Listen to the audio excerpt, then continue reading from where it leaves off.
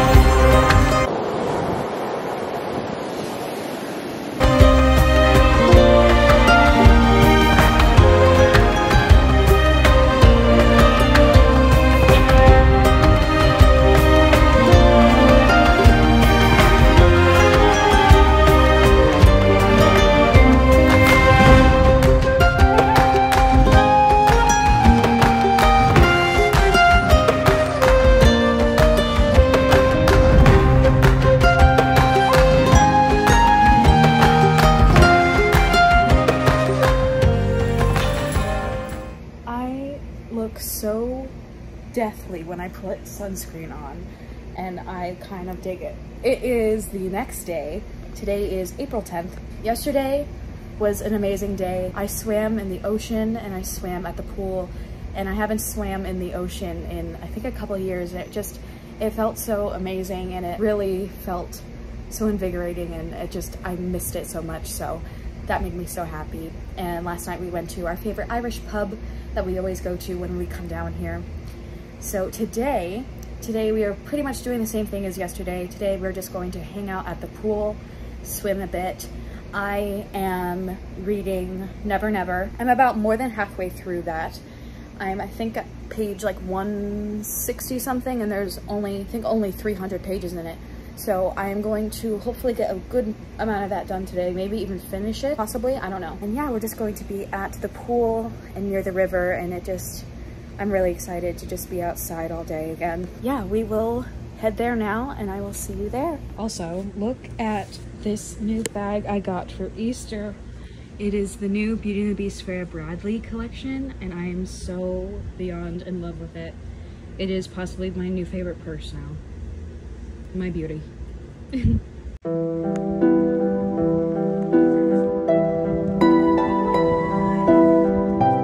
my god. There's a library here? The amount of years we've been coming here, and we didn't know that there's a library right near our house. Oh my god.